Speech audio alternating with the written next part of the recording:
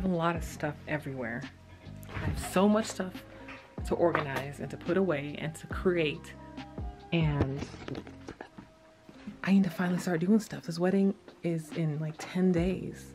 And I've just been buying, I'm packing, I'm buying, I'm packing. And saying I'm gonna put this stuff together eventually. And now it's here. I'm out of time, I gotta do the stuff. This is my handy dandy notebook where I've been keeping notes on notes and lists and lists.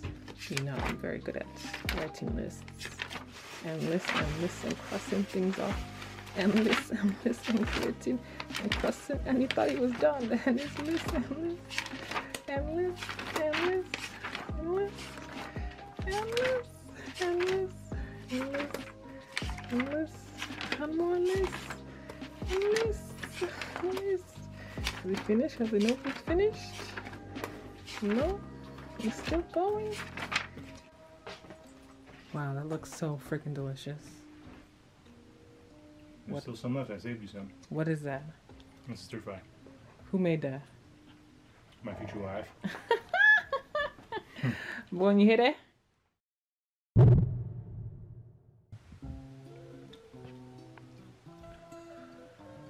Oh my gosh. Oh my gosh. Oh my gosh. Oh my gosh. Oh my gosh. Oh my gosh. Oh my gosh. Oh my gosh. Oh my gosh. It is Tuesday, October 12th, 13th? 12th, I think. Anyways, the 15th is on Saturday and the 15th is the day that we're getting married. I don't even know where to begin. This video is basically just what it feels like to plan a wedding and go through a wedding planning. Oh, and don't forget to subscribe. I always forget to say that. Give a thumbs up. Tell me what is the best day of your life. Was it your wedding? Was it not your wedding? Love to hear from you. I know somebody's watching, I think, so say hi or whatever, so I'm not just a creep doing this out here, you know. Today's Wednesday and it's on Saturday, and so family's starting to come to town, friends are starting to come to town, so I'm like, I have to do this video now, otherwise I'm never gonna get a chance because it's gonna be pretty full around here for the next few days. It's just been incredibly difficult to do because I work freaking 5 days a week, and then I have to do other things like cook food and go to the gym and wash my hair and clean up around, go to my family's house and watch TV and sleep and all the other things. And then on top of that, I had to also plan a wedding, and I knew it would be time consuming, but I am really ready for it to be done so I can have more of my free time back, right? It's stressful because number one, I don't think I was ever like I knew I wanted to get married and I knew I was going to get married eventually, hopefully at some point in my life, but I never really thought about the actual wedding part of it. I was more thinking about the life after it, you know, the family life after it. I wasn't the type of person who had a scrapbook at the age of 17 with all these different wedding ideas and things to do. So when I now found myself in a situation where I had to plan a wedding, I had to start basically from the beginning and figure out how to do all the stuff. There's a lot of things about a wedding that's just not my personality type. I was never someone who was super big on like color palettes, I guess, which is a wedding thing. I'm not really into the whole glamour side of the festivities of a wedding. I'm not an aesthetics person. That's a good way to say it. I'm not an aesthetics person. Big part of a wedding is just aesthetics, and I don't care about that. I don't really care so much about the Instagram vibe of things. People continue to ask me all these questions about, oh, what are your colors? What about this? What are you gonna do for this? What about this? Are you doing this? Are you buying this? You should buy this. How about this? You should do this. And at a certain point, I become sick of it. I feel like people keep asking questions about aesthetics and logistics about aesthetics, and I don't care, and I hate the never-ending questions from people about that. The second thing about it is that I am an incredibly private person. Don't let this camera fool you. I am alone here in this room. There's no one else here besides me and the dog. And so that's why I'm having this conversation on the camera. It's like journaling. It's unfamiliar for me to have this many people communicating with me this consistently about decisions of my life. Like most of the stuff I do in my life, I would do independently. The decisions I've made them independently. And so now people ask me all these questions, and then me having to negotiate with so many people about my life decisions is also new for me. I don't usually invite people into decisions about my life, and it's weird because people really feel like they have opinions and a say and a right to, because of the culture and stuff of what a wedding is, right? And when I decide what I want to do, that's what I'm going to do. And so I'm not used to people, giving me opinions and expecting me to change my mind, if that makes sense. And one of those opinions is about the religious aspect of it. We are non-believers. We are the big A, the atheists. It is what it is. And like, I don't like pretending about it. And the life that Machew and I have been building together, we don't pretend about it. And then now to all of a sudden have my family, who's incredibly, you know, religious, inserting their say into decisions about our wedding. It's been frustrating to navigate that. I knew it was gonna be a thing.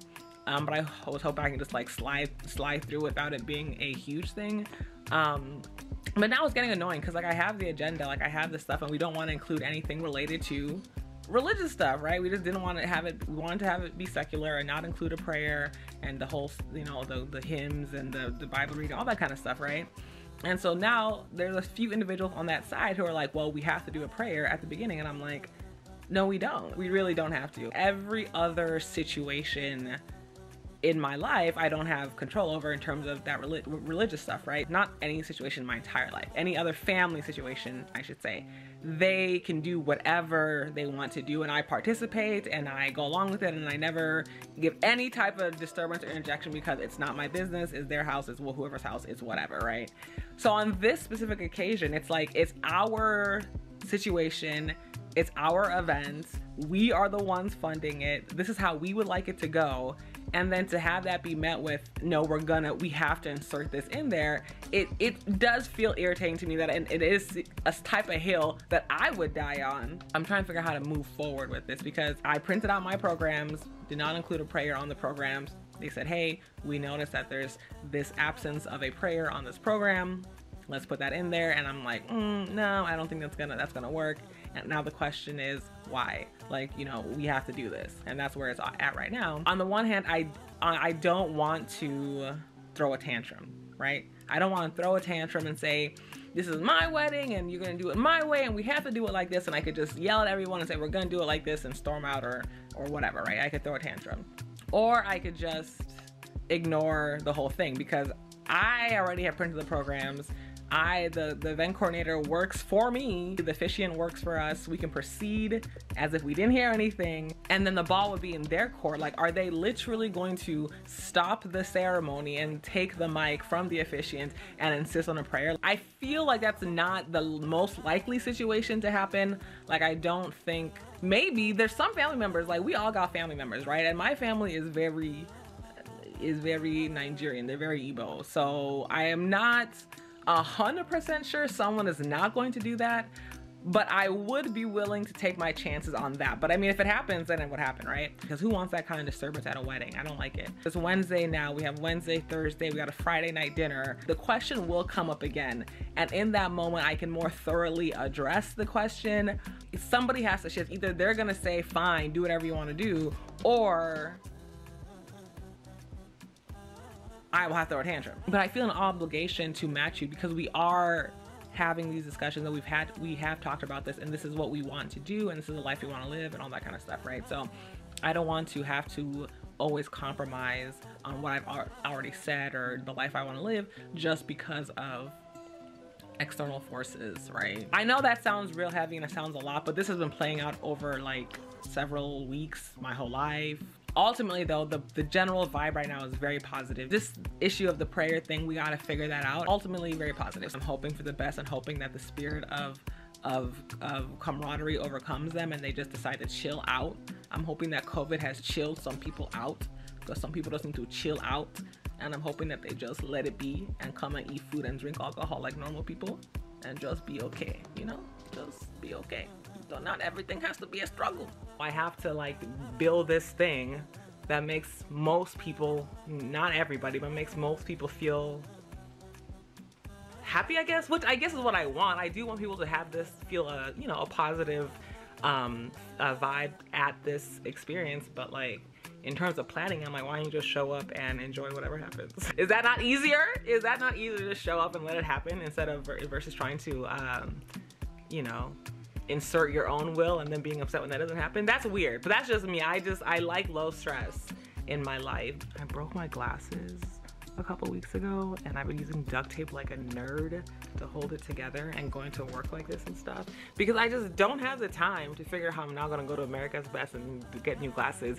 Not right now, and so I'm gonna have to look like a dweeb. Fun part about this wedding is buying this stuff. I have never bought so many things online in a 3-month span. Like, we have packages coming to the door every other day now. One of the silver linings of this process is that I get to spend money on stuff, which people think I don't like to spend money, and I don't, but I don't like to spend money on myself on frivolous things, but I like buying things for other people. Financially, it's the most money I've ever shit out at one time in my life. I'm gonna do a video about the financial breakdown of everything that I bought, because I've been saving all the receipts and everything. So I want to do a video summarizing every single penny we spent on this wedding and explain why and what it was for. So I'll do that video too. Yeah, what else? I mean, I guess I was also gonna talk about how the idea of this wedding, I don't like it being all about me, despite what this camera might say, and having a channel devoted to my life. I like slinking around in the background in the shadows, lurking around, capturing footage, doing my own commentary on things. That's how I survive in social situations. It makes it more doable for me in those situations. And I'm already pre-strategizing how to just emotionally cope with all this stuff without losing my cool. Weddings are incredibly emotional things. All these social interactions and conversations and having to keep a positive attitude. I am not looking forward to the emotional toll of the day, for sure. And so I'm gonna have to cope with that, but also I'm gonna have to cope with it without the tool that I like, which is vlogging. It'll be harder for me to have my camera and do my side commentary and, you know, slink around and capture my shots when it is my wedding. Is there anything else? I'm trying to think, is there anything else about wedding planning or this part of my life that I want to capture? Matt and I were definitely going through the stress. I think we're doing okay though. I think we're doing okay with communication and working through it. I have been incredibly annoying the last handful of months for a lot of reasons, and so definitely getting better at it, but it's hard. It's definitely hard because I feel tired all the time. I've been annoying to be with for a little bit. We got a dance figured out, which was really fun, so I'm really excited about the dance. Hopefully we get a good footage of it. Remember when I used to do the 5 things series? Look at those ones. I think I'm gonna go back to that and do a 5 things I learned after being engaged, just because there's some political stuff and then just some emotional stuff and some other stuff about becoming engaged that I didn't know before, which I would like to do a video about. So stay tuned for that. Okay, I think that's all. Bye.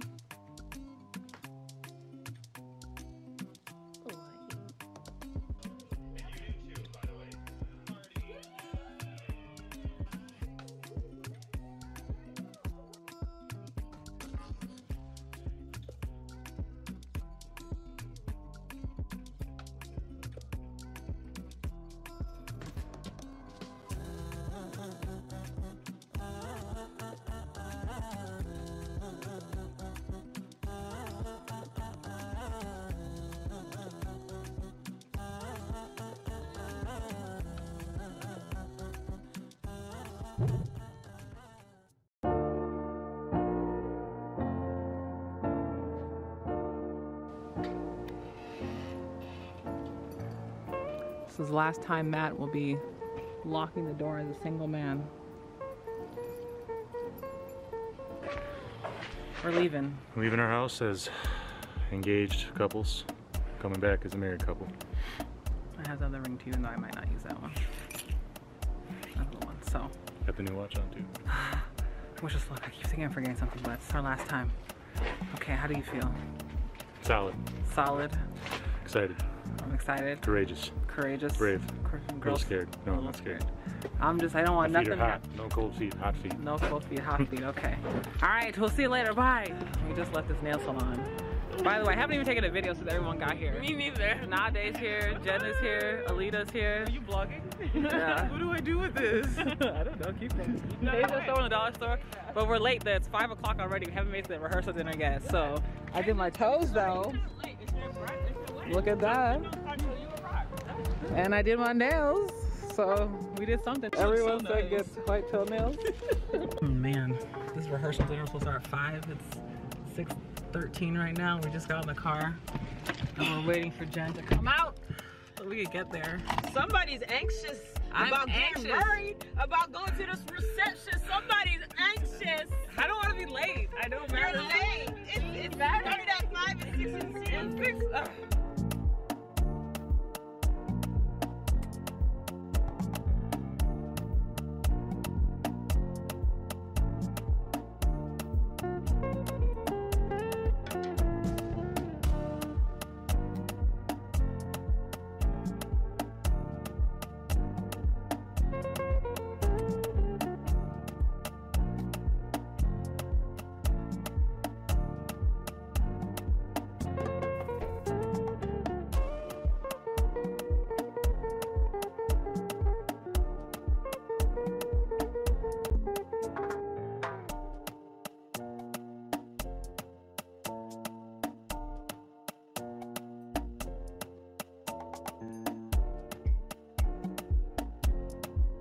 And I knew from that point forward that it was never going to be just inviting Matt to something. It's inviting Matt and Keziah. Love you guys. Appreciate you for always coming over to more memories in the future. So excited to be part of your day. And I'm a groomsman. Again, I am taking, this is my one right here.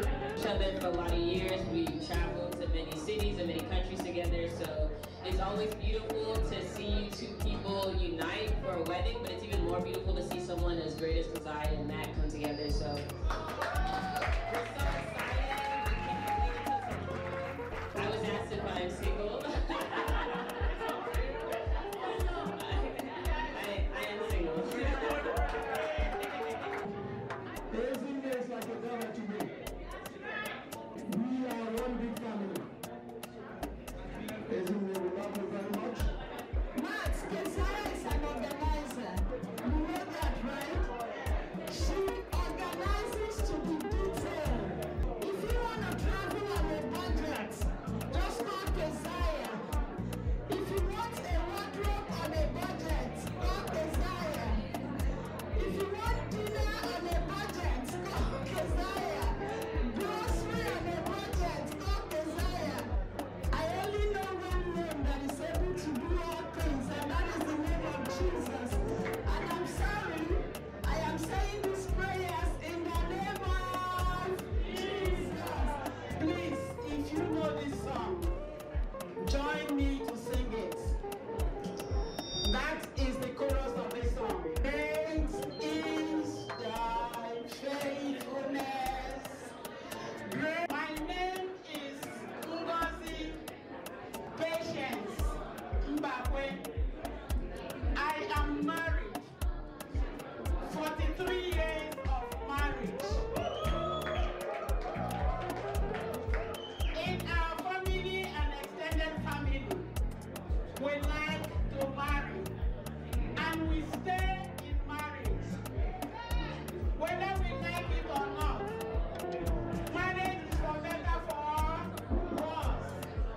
Matt, you will go with us to Nigeria and complete this marriage rights that have been started in America. Your foot will get to Nigeria, whereby you will see the culture of the people. And we are joining Ezine as a family, and when we are saying that God that your father worshipped, your mother worshipped, your ancestors has worshipped, God the Son, God the Father, God the Son, and God the Holy Ghost, is going to go before you in this marriage. Man, it is forever. It is forever. It is forever. In Jesus' name, I want to honor God at this moment. In the name of Jesus Christ, you will be a great woman. You will be the woman that Matt will not regret anything about saying you are the one she has chosen. And Matt, you will be that man that Ezine will not regret to say, I have made the wrong choice. You will be mother of the multitude. You will have boys. You will have girls.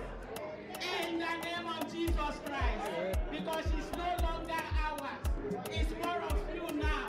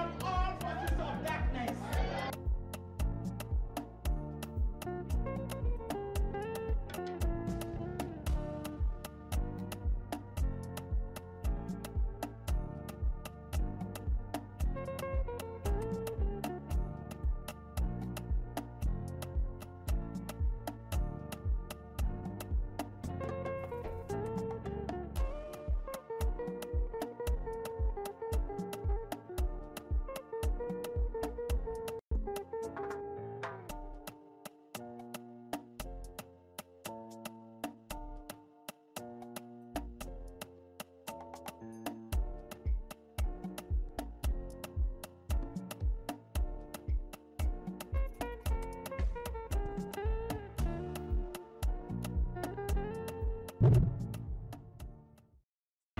October 15th. It's the day. Exactly.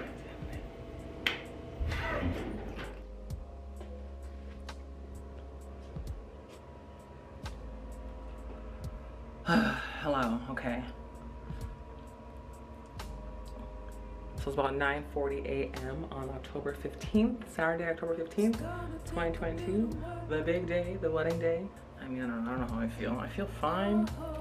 A lot of people still ask me questions, but that's nothing new.